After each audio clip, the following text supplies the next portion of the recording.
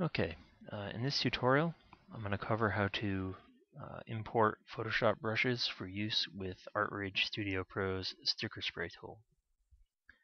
To begin, what you want to do is select the Sticker Spray Tool.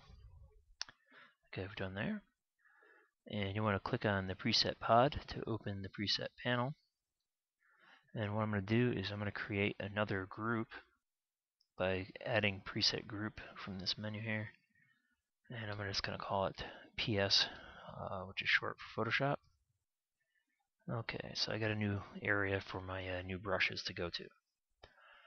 I'm going to click on the menu tab again, and I'm going to select Import Photoshop Brush.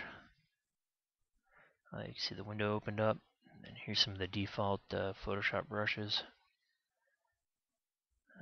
These are actually sets, so if I double click on one of those, you'll see the brushes loaded up into an ArtRage panel here.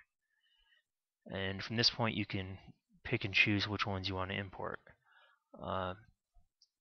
You can just select one by itself by clicking on it and just saying OK, or you can click on one, hold Control, and randomly pick whichever ones you want.